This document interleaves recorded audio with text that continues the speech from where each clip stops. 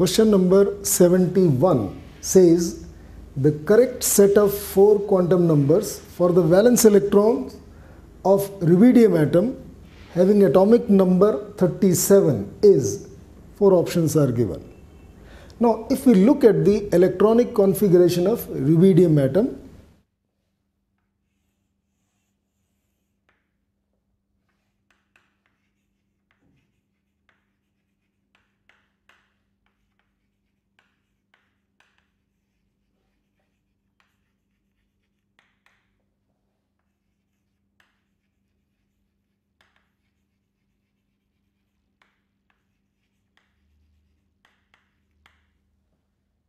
we will see that its electronic configuration is 1s2, 2s2, 2p6, 3s2, 3p6, 3d10, 4s2, 4p6,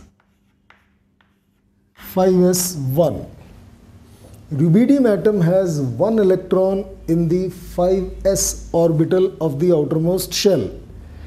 So the 4 quantum numbers of the outermost electron is principal quantum number 5, azimuthal quantum number 0, magnetic quantum number also 0, spin quantum number plus minus half. These are the correct set of quantum numbers for the outermost electron of rubidium atom. Of the 4 options given, the correct answer is option 2. Now we will discuss the next question, that is question number 72.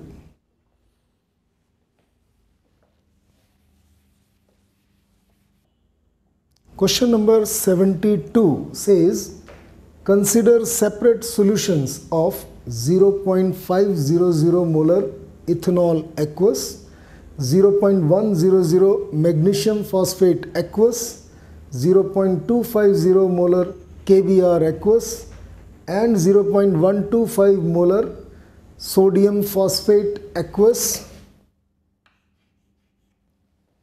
at 25 degrees Celsius. Which statement is true about these solutions, assuming all salts to be strong electrolytes? 0.500 molar ethanol aqueous has the highest osmotic pressure.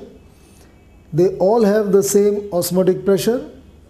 0.100 molar magnesium phosphate has the highest osmotic pressure. And the last option is 0.125 molar sodium phosphate has the highest osmotic pressure. Now in this case, when an electrolyte is dissolved in a solvent, the electrolyte ionizes.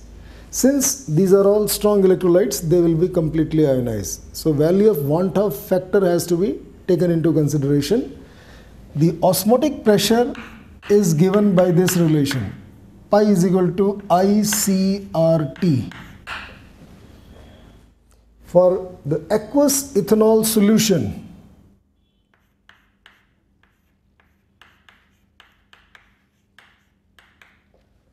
the value of I will be 1 for ethanol.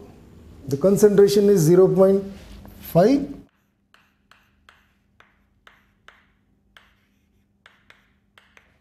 The osmotic pressure will be given by 0.5 RT.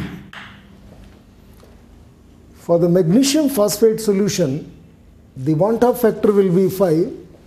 So osmotic pressure for the magnesium phosphate solution will be given by, the value of I is 5, the concentration is 0.1 RT. So osmotic pressure of magnesium phosphate solution is also 0.5 RT. For the potassium bromide solution, the want-off factor will be 2.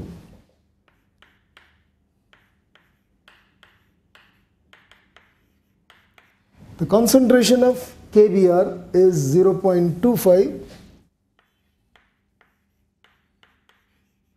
RT, that is 0.5 RT. And for the last sodium phosphate solution, osmotic pressure will be given by this expression. For sodium phosphate, the Vanta factor is 4. So 4 into 0.125 RT.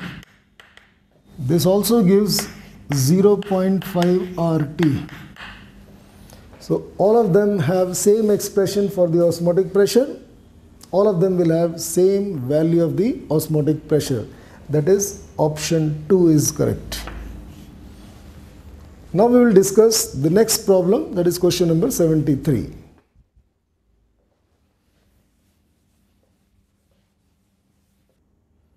Question number 74 says, cesium chloride crystallizes in body-centered cubic lattice. If A is its edge length, then which of the following expressions is correct? 4 options are given. That is, sum of the radii of cesium ion and chloride ion, root 3a, 3a, 3a by 2 or root 3a by 2. Now, if we look at the unit cell of cesium chloride,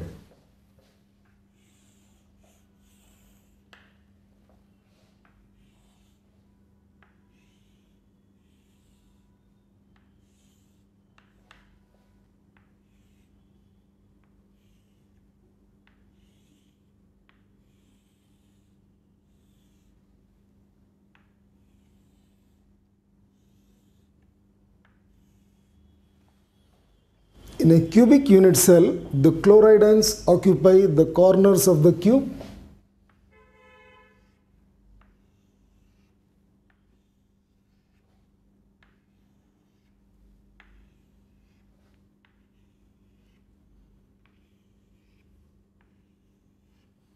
And cesium ion occupies the center of the cube.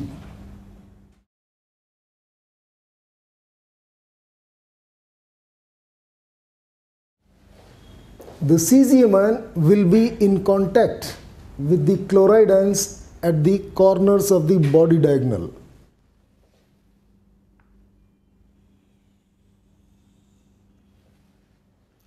So the body diagonal of a cube, that is root 3a, where a is the edge length, will be given by twice the sum of radius of cesium ion and radius of chloride ion. So sum of the radii of cesium ion and chloride ion will be given by root 3a by 2. So the correct answer is the 4th option. That is the right answer. Now we will discuss the next question, question number 75.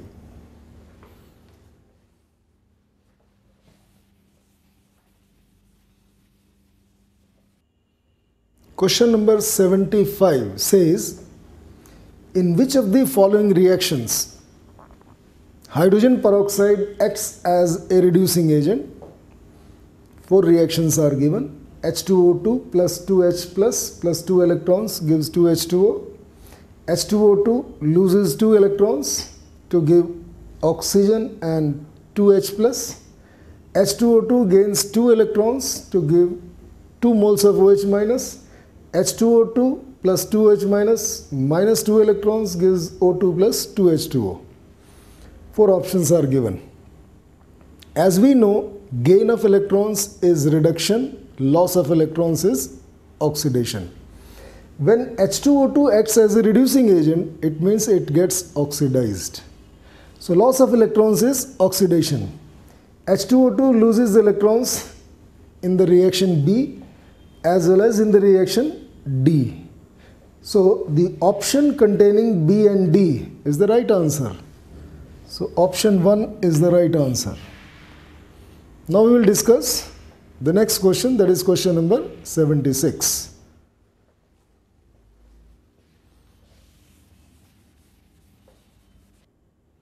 Question number 76 says, for which of the following molecule significant dipole moment is not equal to 0.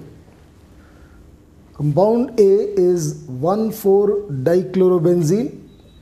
Compound B is 1,4-dicyanobenzene.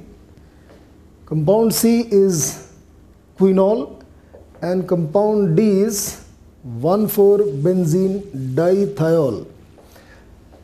Compound A and compound B have 0 dipole moment.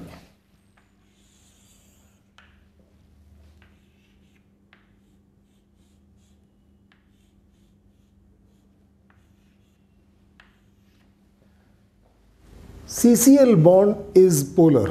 It will have bond dipole moment, and the direction of bond dipole moment is towards chlorine atom. Similarly, the other CCl bond is also polar. It also has bond dipole moment towards Cl. These two bond dipole moments are equal and opposite, they get cancelled. So dipole moment is 0.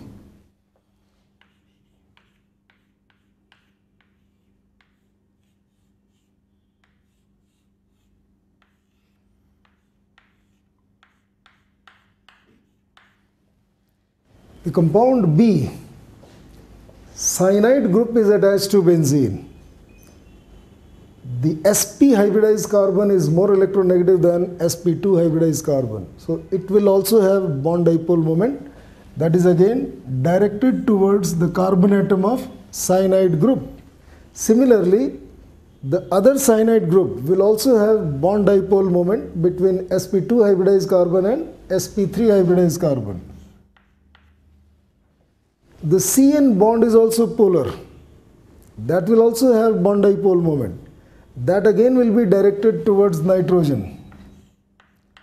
Same is the case here. Now the resultant of these bond dipole moments will cancel out. So it will also have 0 dipole moment. The option C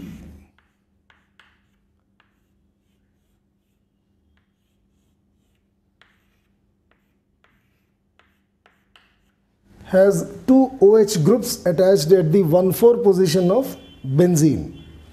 Now this OH bond can freely rotate around CO bond. So the resultant of OH bond and CO bond will not get exactly cancelled by the resultant of CO bond and OH bond. So its dipole moment will not be 0. Because the OH group can freely rotate along CO bond. Same is the case with the option with the compound D.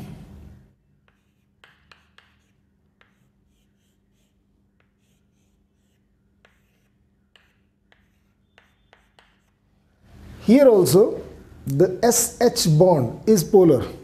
The resultant of SH bond and CS bond will not be exactly opposite to the resultant of SH and the CS bonds of the other SH group.